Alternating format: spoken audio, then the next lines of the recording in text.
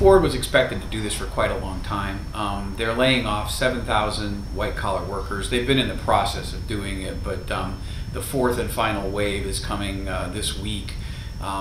Most of the 7,000 workers will be overseas and not in the United States, but they'll do about 2,300, mainly in the Detroit area. About 1,500 of them have already either left voluntarily or taken buyouts.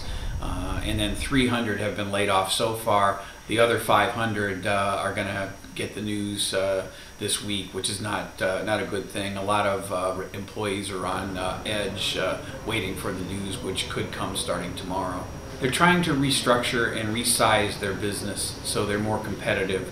They have a lot of capital needs. They have to pay for autonomous and electric vehicle research and other mobility, in addition to the millions of dollars that they normally spend updating their normal products.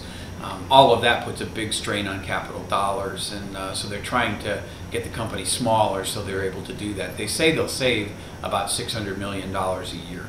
This is kind of uncharacteristic for the auto industry. Usually they wait until the last minute or until after the problem needs to be solved before they take these kinds of actions.